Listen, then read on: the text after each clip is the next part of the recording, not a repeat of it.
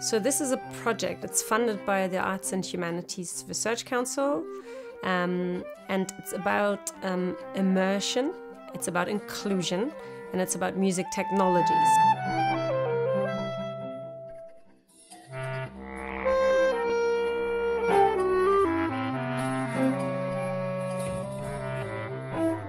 New and emerging technologies, in particular virtual reality, how that impacts on music making and how it impacts on the experience of an audience.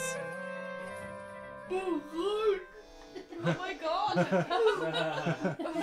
This must be good. Because there is a lot of potential for, I think anyway, extending what we consider to be immersive experiences, and also what we consider to be experiences that are immersive but inclusive of other people. Very often we have in virtual reality experiences this very isolating experience of just being in the headset and it's our own personal experience. But when we're going into the audio domain, and particularly in a space like the Sonic Lab here, it allows us to share in that immersive experience with a bunch of other people who we experience as being present with us in that space. And I think that's an interesting direction to explore. We're really lucky that we're working with Drake Music Northern Ireland, and that is a charity that works with disabled musicians, and they have done over 25 years.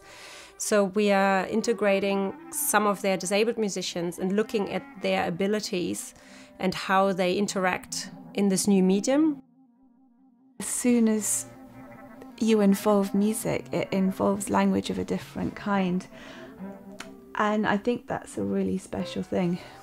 Come and be a part of this really special musical experience. Come and learn about new musical interfaces, learn about other people's disabilities and experiences.